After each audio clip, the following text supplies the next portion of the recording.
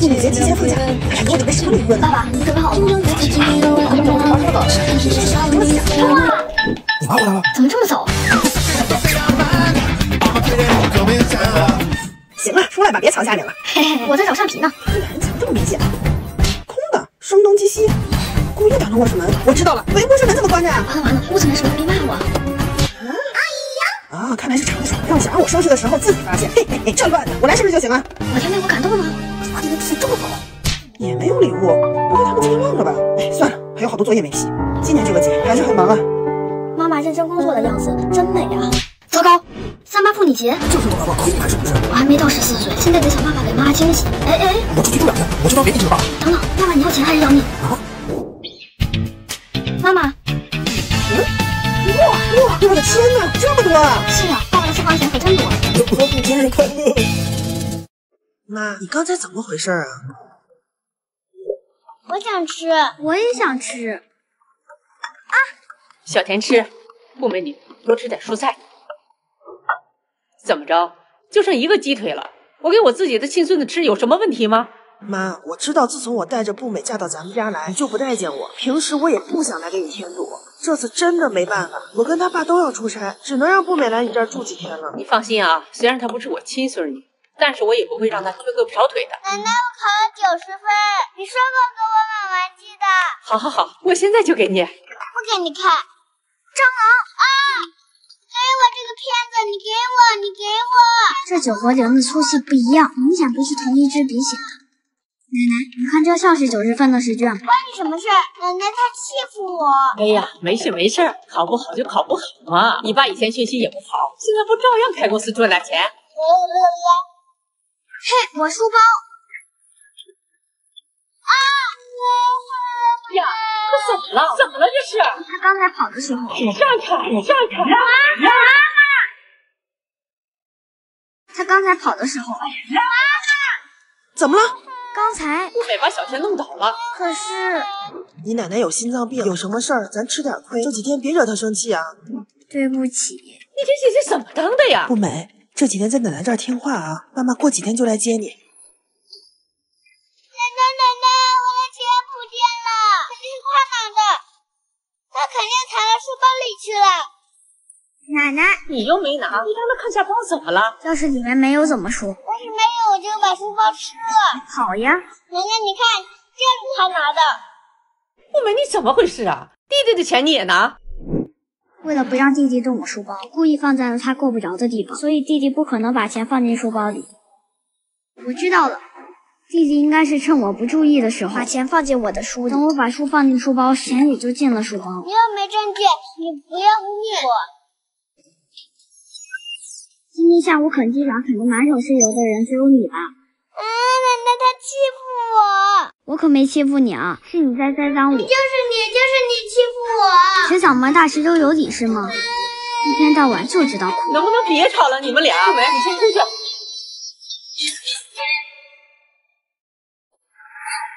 阿姨，帮帮我！后面有个奶奶跟了我好久了。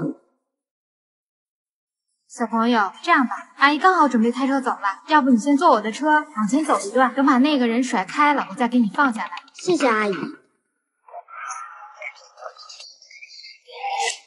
姨，我想上厕所了，能不能忍忍啊？我实在憋不住了，我记得那边就有厕所，带我过去吧。行吧，走快点。来人啊，这有人贩子！怎么回事啊？小朋友，你乱说什么呢？刚刚明明是你自己说后面有人跟踪你，让我来帮你，我怎么会拐卖你呢？你想拐卖的当然不是我，而是他。步美，原来传说中的大侦探连这点委屈都受不了啊！可是你刚才跟我回家，我给你拿好多好吃的，好不好？快去阻止他！这附近没什么人，万一他还有同伙隐藏在附近，我们2个斗不过。我有办法了。阿姨，帮帮我！后面有个奶奶跟了我好久了。我记得那边就有厕所。来人啊，这有人贩子！哎，别想跑了，已经报警了。幸好没让他得逞。如果没有我跟在后面保护你，你自己可不能这样做。知道了，没想到奶奶你还挺聪明。怎么着？就允许你当侦探，就不允许我当特工了？什么？你是特工？就这些了，才这么点儿，赶紧找！真的没有了。弟弟，你干嘛呢？姐姐，快救我！别多管闲事儿。我们走。你们站住！怎么了，步美？奶奶，你到楼下来接我一下。哎呀，你自己回来吧，我现在忙着呢。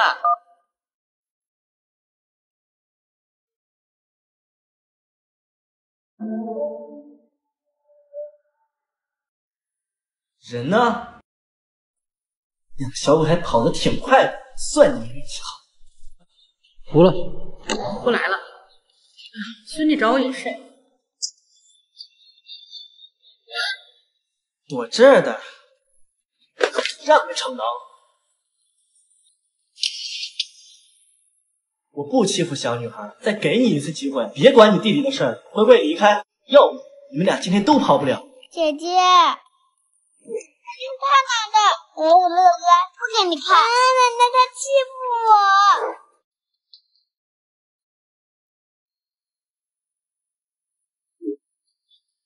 来吧，该跟你算账了。小田，你这是怎么了？怎么满身都是灰啊？肯定又是你姐姐弄的。步美，你是不是又欺负你弟弟了？我没有。我不就是没下去接你吗？你这么大人了，就不能自己上来呀？奶奶，姐姐没有欺负我。来吧，该跟你算账。住手！小田，快走！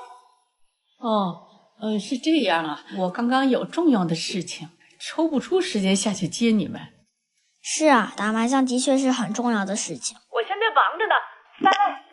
姐姐，对不起，那天是我太调皮了，今天你保护了我，长大以后我也会保护你的。没关系，步美，对不起啊。没事儿。奶奶，我记得之前你不是说自己是特工吗？你能带我一起做任务吗？好啊，刚好明天有个小任务，你跟我一起去吧。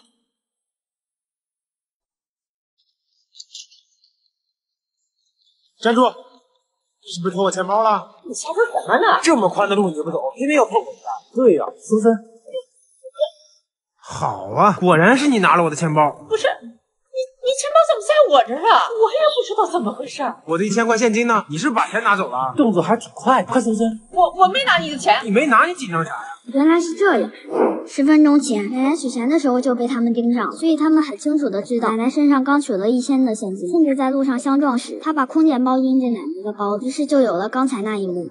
一旦让他们搜出奶奶刚取的钱，那跳进黄河也洗不清了。你搜啊！奶奶，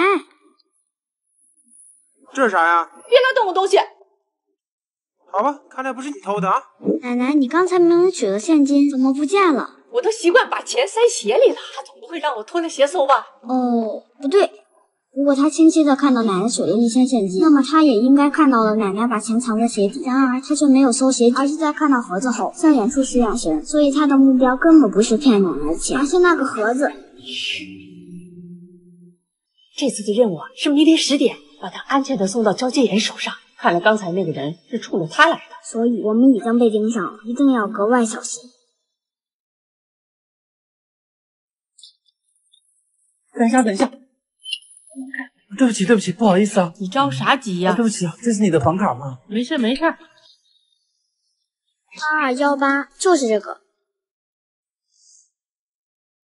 为什么最近的 WiFi 是8205、8207，却搜不到8218的 WiFi 啊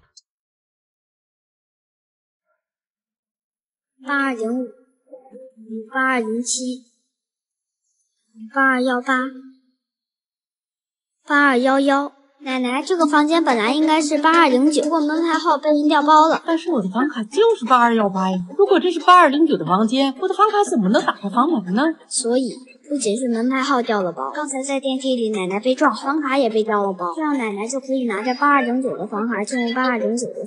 那他们到底想干嘛呢？一般房间都有2张房卡，一张调包给了我，另一张还在他们手里，这样他们就可以趁我们不在房间时，轻而易举的进入我们房间，然后偷走我们的东西。走，赶紧让钱袋换个房间。这个房间没问题，那也得把门关起来走。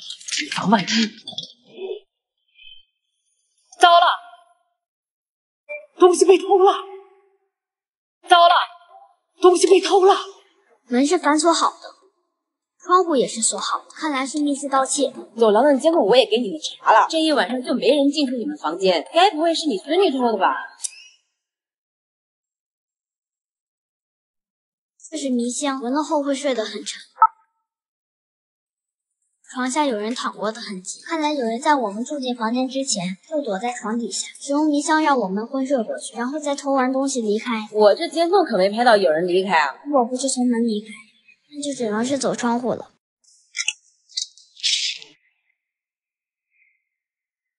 我知道了，窗户的把手轻轻用力就能拧动。偷完东西后，先从窗户出去，然后用吸铁吸住窗户里面的铁片，或者铁片来拧动把手，使得窗户反锁。为了防止铁片落在显眼的地方被发现，于是他先将铁片移动到窗帘后面，再拿开吸铁。那人肯定早跑了，你们赶紧报警吧！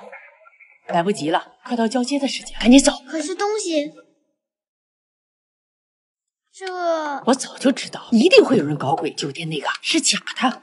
果然香还是老的辣呀！快速跑，顺利完成任务。奶奶，你不是在跑车吗？怎么有空来接我？刚才接到了一个乘客。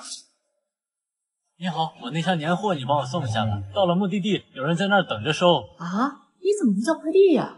我这年货着急用，这大过年的叫快递都叫不到，只能打个车了。不用不用，你拿着。行吧。我看这刚好离你挺近的，就顺道接你了。奶奶，帮陌生人运送物品的事以后不要再做了。快递员送快递都是需要检查物品是否合规的，谁知道这箱子里装的是什么？说的对，这马上就送到了，以后再也不这样了。对，就停在路边打着双闪呢。我上个厕所，马上出来啊。好，不买，你注意一下啊。说是穿的黄色羽绒服，是那个吧？尿不湿包装？难道他去厕所换尿不湿去了？哎，是我，把东西给我吧。真好。等一下，奶奶，这里面有问题，报警！站住！快抓住他！怎么了？他把我们俩手机抢了。姐姐，你们俩从楼梯去追。奶奶，我们坐电梯去这栋楼大门口，这栋楼只有一个出入口，他跑不掉的。对了，我记得楼下开了一个临时通道，你去追他，我去临时通道堵他。抓紧时间！你别跑！站住！把手机拿出来吧。什么手机啊？你说什么呢？还敢狡辩？哎，我手机呢？我刚才一直在他后面追，没看到他把手机放在其他地方呀，怎么就不见了呢？打一下电话。打通了，怎么没有手机响啊？你打一下另一个姐姐的电话。我不认识她呀，也不知道她号码。你不认识？对啊，刚才她先抢了我的手机，跑的时候又碰到另一个小姐姐，顺手又抢了她的手机。我手机。就追呀，于是我们俩才一起追他的。临时通道在哪里？临时通道没有临时通道，就这一个码。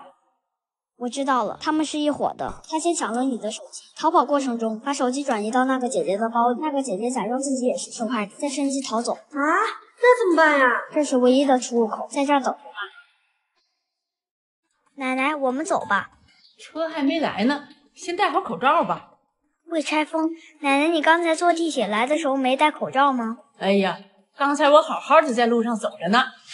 李淑娟，你站住！你还跑？你谁呀？认错人了吧？化成灰我也认得你。有病！你这次跑步对不起啊，我认错人了。就把我口罩扔地上弄脏了。那你这个是？嘿，你说巧不巧？刚刚出地铁的时候，免费领口罩了啊！不用。哎，不要钱的，拿一个吧。嘿，你拿一个吧。免费领口罩了啊！白捡一个新的。奶奶，你不觉得有点过于巧合了吗？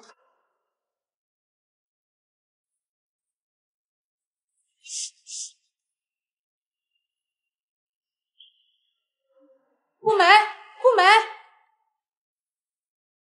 步美，你吃鸡腿。妈，你怎么突然来了？上次我看你存折里不是有20万存款吗？你一会儿取出来给你弟弟买红房用。妈，那个钱我已经用了。什么？你又没买车又没买房，你用哪儿去了？哦，你现在还敢骗我了？周小丽，以前为了让你读大学，你弟弟连初中都没读完，现在你出来挣钱了，你就不管你弟弟了？那不是因为弟弟成绩差吗？你别给我说这些。那我以后结婚怎么办？一个女孩要那么多钱干嘛？你以后嫁给别人，那房子、车子、彩礼不都是男方出吗？到时候妈妈一定给你好好把关。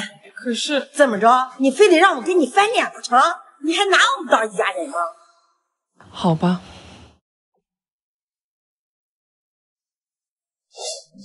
哥哥，你谁呀？你这妈怎么当的？女孩怎么了？你不也是女的吗？你别多管闲事。我最看不惯你们这种偏心的人了。什么叫跟奶奶在一起的这1个月里，我看到了奶奶的很多面。她有偏心的时候，有误会我的时候，不过她也有聪明的时候，也有勇敢的时候。